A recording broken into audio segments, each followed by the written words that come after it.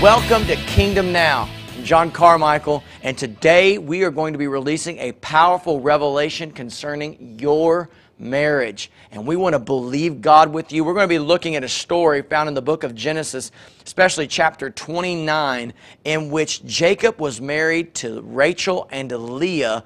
And the marriage between Jacob and Leah, it had started out rough. It was not destined in the natural for success. But I want to show you from the Word of God how that God turned that around. God wants to turn your marriage around. And I believe over the next few minutes and the next few programs, you're going to get some information of how to walk into a miracle in your marriage. Maybe you're not even married and you're believing God for a spouse. You're going to get information that I believe is going to help you pick the right spouse, be able to have information that God can use in your life to turn your marriage around or to give you the marriage that you're believing God for. So you want to make sure that you're watching, get a pencil and piece of paper, and it's going to be a powerful revelation in your life. So don't go away. Kingdom Now. We'll be right back.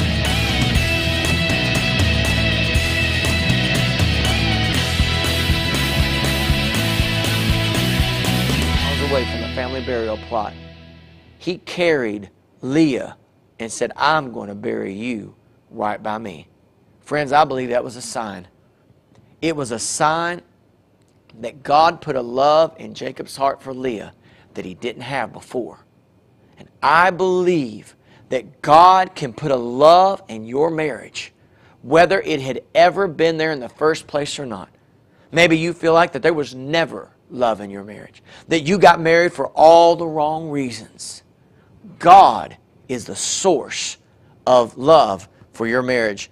The third thing that I believe that caused a miracle to take place in Jacob and Leah's marriage, is the third point is this: never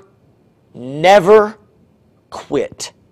There has to be something on the inside of you that says, I am in this for the long haul. Now, by me setting the anchor point, we talked about that first. Set the anchor point. Number 2, we talked about look to the source of love. And number 3, we're going to say never quit. What I mean is this: there has to be something on the inside of you that says, I have made a decision right now that quitting is not an option. We know that Jacob kept going with Leah even though he did not love her. And maybe some of you are in Jacob's point. You're married to somebody you don't love. Maybe you're the one that says, I don't love this person. What are you supposed to do? Don't quit. Maybe you're Leah and you love your spouse, but your spouse doesn't love you. What do? Don't quit. They set the anchor point. They kept the source of love, and they obeyed God. You need to say, you know what? I'm not a quitter. I'm not giving up. The Bible talks about people who are able to endure till the end. This walk with God is about people, is with people who can stay in something and not quit. This is so foreign to people's ideas. We quit church. We quit our job. We quit many things because we get tired of them.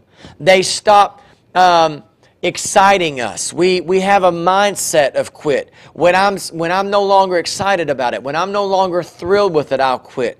I lead life groups or Bible studies and outside of the church services. And you know, it's amazing to me how that people, because they get a little bored with something, they quit. Some people, they'll stay with something as long as they're excited. They will stay with something as long as there's something in it for them. But once the zeal goes away, once the excitement goes away, once they stop feeling good about it, they develop a quit mentality. And I'm telling you today that you have to develop a mindset, I'm not a quitter. This race is not for, as the saying goes, the swift or the strong, but it's for those who will endure till the end. There is a special promise that I believe happens in the life of people who decide, I'm not a quitter. I'm not going to give up. I'm not going to back down. If you have inside of you a mind that quits, you'll quit on your marriage. If you have a mindset that you've not trained yourself to keep putting one step in front of the other, left, right, if you've not trained your mind to do that, trained your body, you'll quit on your marriage. You know, if I would speak to young people, one of the criteria that I would look at a person who is not married and you want to marry them and they're a potential spouse, you need to look at something. Are they quitters? Are they people that when the going gets tough or when they stop getting excited about something, they quit very easily? Because if they quit easily on other things, they're going to quit easily on you. And you need to look at yourself. Have I been a quitter? Have I developed a resume of quitting things very easily? When I look at people who I want to bring on staff with me or I want to serve with me, one of the greatest characteristics that I look for is, can they endure? Do they have longevity? But if I see that they're jumping from one church to the next, every 2 years they're jumping to a church, or every so often they quit this and they quit that, and they're unfaithful here, and they can get excited for a moment but they drop back, I don't want to serve with that person. I don't want to commit myself to that person. Why? Because they're a quitter. You don't want to be a quitter. You need to have in your mindset that unless there is a biblical reason for you to leave that marriage, you're saying, I'm not quitting. I'm not giving up. I'm going to stay with them. Here's what the Bible says, and we've read this earlier in another context, but I want to read it in 1 Corinthians 7:10. He says, now to the married I command you, not I but the Lord, the wife is not to depart from her husband. And then he goes on at the end of verse 11, and the husband is not to divorce his wife. The Bible says that there needs to be a mindset inside of you. I am in this for the long haul. When you look at the Bible's definition of love, it says it is long suffering. One of the characteristics of love is that it knows how to suffer long. Long suffering. I like to extend that word long out because a lot of people believe long suffering is short suffering. No, when the Bible says love is long suffering, it means long suffering. And if you're going to tap into the power of God, the miracle in your marriage, you're going to have to develop a mindset, I'm long suffering. I don't quit. I don't give up. I'm not walking out of here. I don't care how I feel. I don't care what that other person's doing to me. I am staying in this. And that's what love does. True love says this: regardless of how I feel or what you do, I'm going to stay in love with you. What do some people do in their marriage? They say, no, as long as I feel like I'm in love with you, I'm going to stay with you. But as soon as I stop feeling it, as soon as you make me mad enough, I'm out of here. Or they say, as soon as you stop doing it, you're doing wrong, I don't like what you're doing, you leave the underwear on the floor, you don't brush your teeth right, you're not doing this, you're not doing the housework, you're not saving money like I want to, you spend too much, whatever reason. Once they start having an action that you don't like, you're going to leave. That's not Bible love. Bible love says this: even if I don't feel like it, I'm going to love you.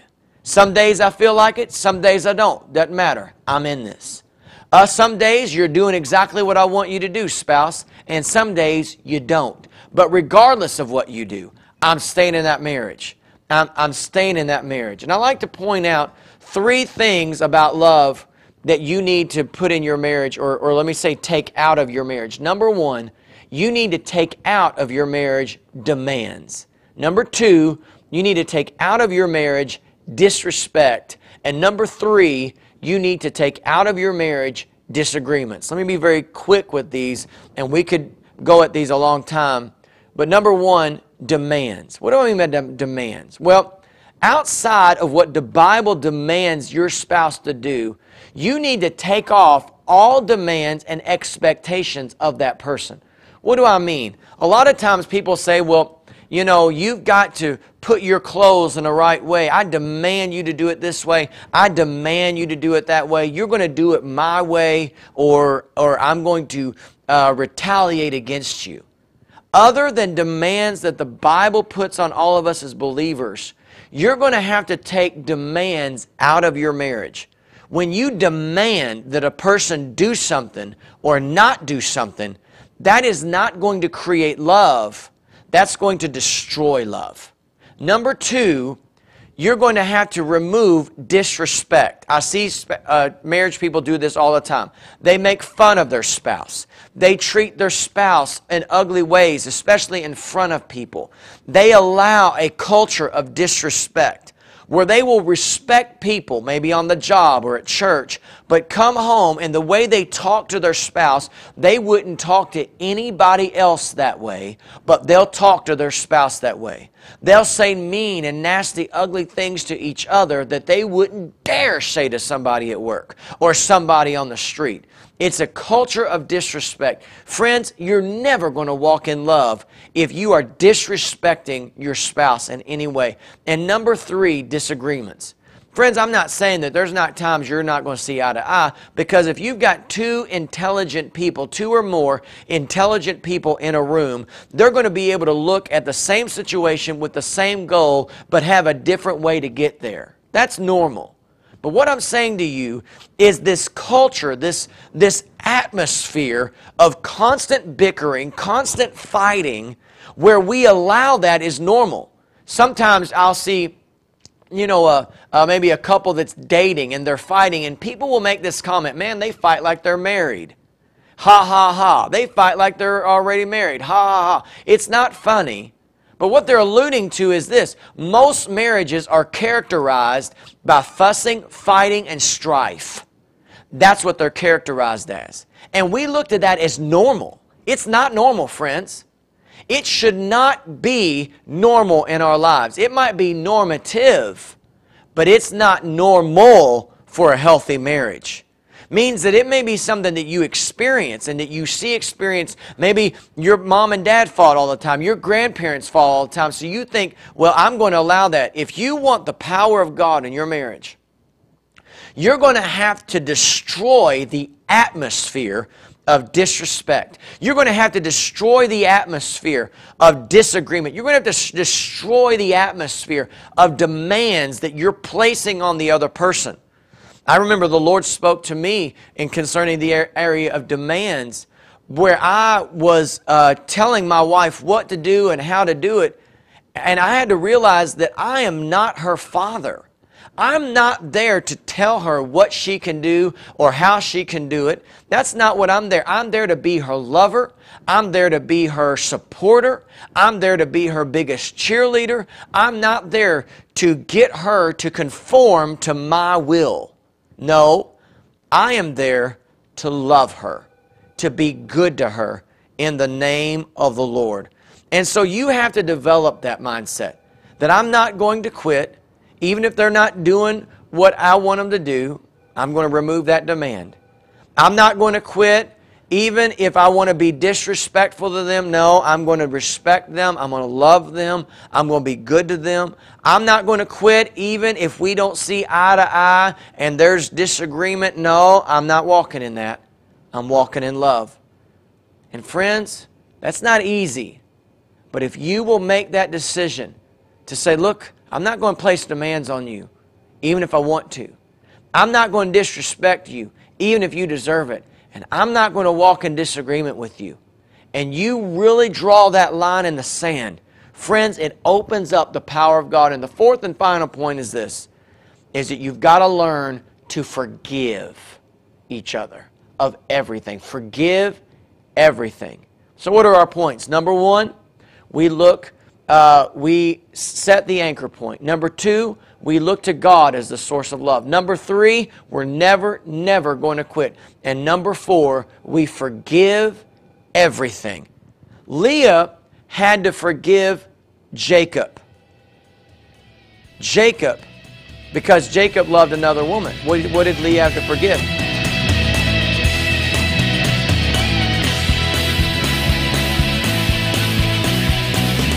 You're watching Kingdom Now. The message in which you're listening to today is called Lion Ugly, the Miracle Marriage. And I want to give this message to you free of charge. Email us at info@evangelnorth.net. That's info@evangelnorth.net. Give us your name and address, and we will rush a copy of this message to you that could be a blessing to you, or maybe you know someone whose marriage is in trouble and they need help. I believe that information found within this message can turn that marriage around. You can also call us at 502-413-0115, dial extension 2, and leave your name and information, and we will give this to you. But also, for a gift of any size, if you believe in the message of Kingdom Now and can help us, we want to also, in addition to giving you the message, The Miracle Marriage, we want to also give you a book called 7 Characteristics of a Godly Marriage. It's written by Dr. Bob Rogers. And if you will give us that information, your information at the email address or by phone, we're going to give this to you for a gift of any size. It's a way of saying thank you for supporting Kingdom Now. Now, Kingdom Now can be seen here at 21.3 The Light, or you can go online at WBNA21.com. Click The Light and then scroll down the ministries. You'll see Kingdom Now with Evangel North Church, and you can share this with people, and I encourage you to do it. Let people know about the program. Let people know on your Facebook, your Twitter, whatever social media that you have in your life, because if it's been a blessing to you, let it be a blessing to somebody else. So help us share the word. Kingdom Now, present it to your family and friends, and we want to thank you for watching.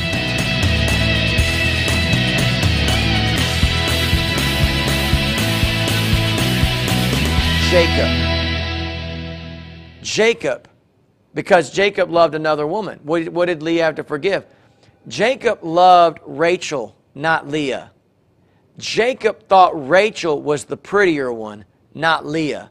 So Leah had to forgive Jacob. Leah had to forgive Jacob for not loving her. Leah had to forgive Jacob for thinking her sister was prettier than her. She had to forgive him. Jacob had to forgive. Jacob had to forgive Leah for being part of the deception. That marriage night when Jacob thought he was marrying Rachel but married Leah, and Leah was part of that deception. Leah was part of deceiving Jacob.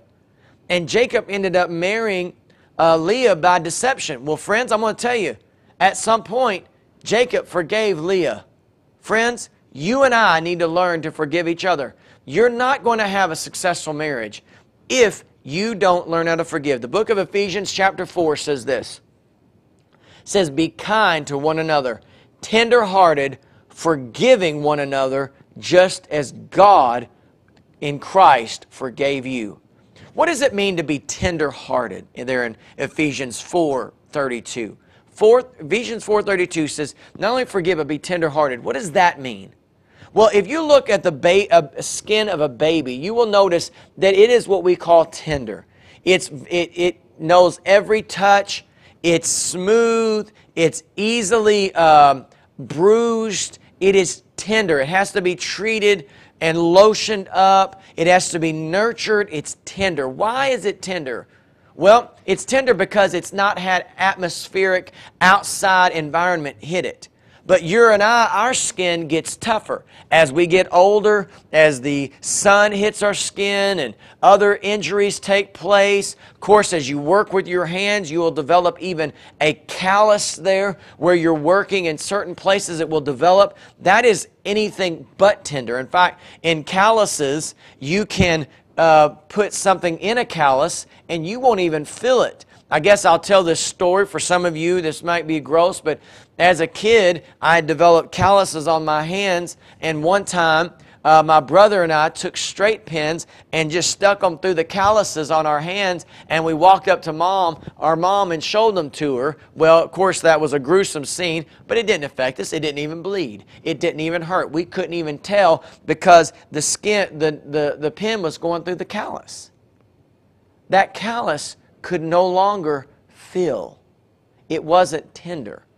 But when you have a place in your hand or your skin that's tender, it feels everything. It's not been touched. It's not acting on a hurt because it's not been hurt. A callus is developed because of past hurts. Places that are tender have no hurt. They've not been touched. So the Bible says this, you and I are to be tender-hearted, simply meaning that we are to live today as though we were not hurt yesterday. Too many marriages are a result today of a hurt that happened yesterday, last week, last month, last year, 10 years ago, 50 years ago, something that took place all the way back then, and they're still bringing it up today, and then they wonder why there's no power in their marriage. They wonder why God's not doing anything, because you're disobeying the Word of God. You're still holding something over their head. I don't care if it happened 15 minutes ago. You have to live today as if that person never hurt you. You have to live today as though that person never did anything, said anything. You're going to live tender-hearted. Not only are you going to go through the arbitrary act of forgiveness, but here's how you know you're walking in Bible forgiveness.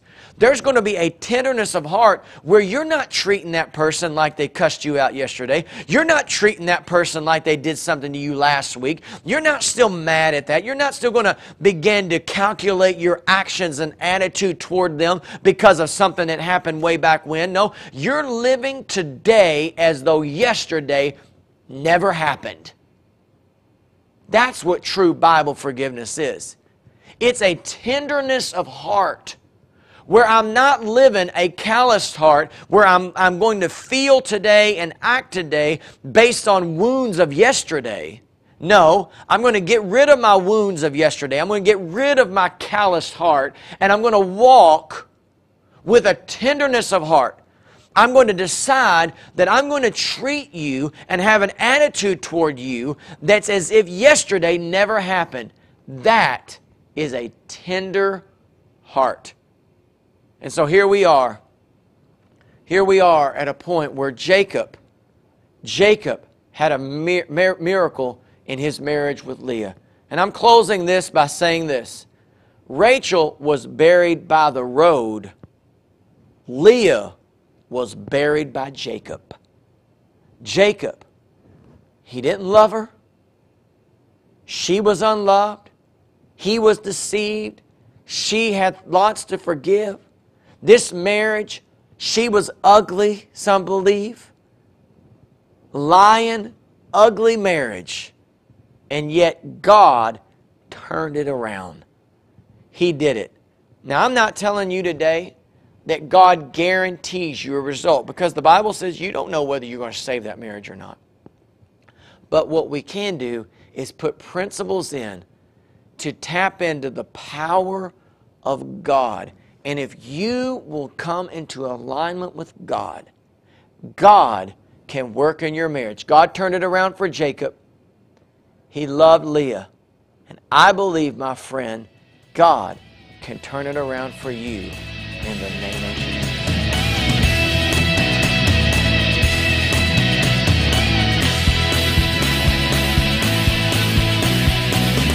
Oh, that was a powerful revelation that I know that God is using in your life. And I'm just praying that it's been a blessing to you. And I know that it can be a blessing to many people. And I want to make something available to you. This message is entitled, Lying Ugly, the Miracle Marriage, in which Jacob and Leah had a marriage that was destined to fail, doomed to destruction, but yet somehow, some way, God turned it around. There's principles found within this message, Lying Ugly, the Miracle Marriage, that God was able to give to you and I to turn our marriage around, or maybe to give us information on who we're to choose if we're single. So I want to give this to you free of charge. I'm asking you, if you would, to email us, info, that's info@evangelnorth.net, info@evangelnorth.net, or you can call us, 502-413-0115. 502-413-0115. Dial extension 2, and we will have someone to answer that phone, or you can leave a message. And what we will need is your name and address, and we will be able to send this message to you lying ugly. It can help you, it can help your marriage, or maybe you want to sow it into somebody else's life that can help them. And so if you will contact us, we will rush you this message, and it'll be a great blessing. Now, for those of you who can help us for a gift of any size, I want to, in addition to that, I want to give you a book by Dr. Bob Rogers called 7 Characteristics of a Godly Marriage. This book has been influential in helping people. It will be a great guide to go right along with the message Lying Ugly. This book that Pastor Bob wrote is going to give you keys that's going to be able to help your marriage. And for a gift of any size,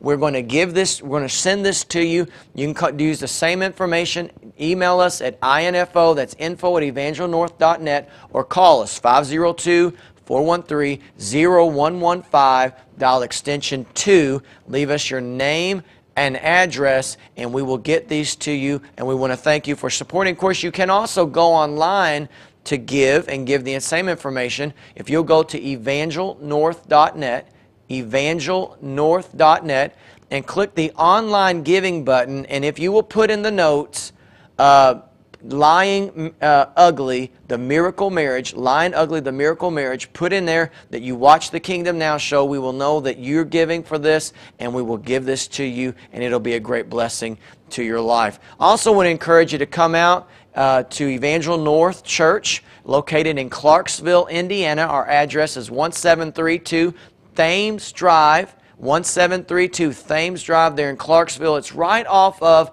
the Veterans Parkway and Green Tree Boulevard. You'll recognize the Bass Pro Shop there in Clarksville. Our service times are Sunday at 9 a.m.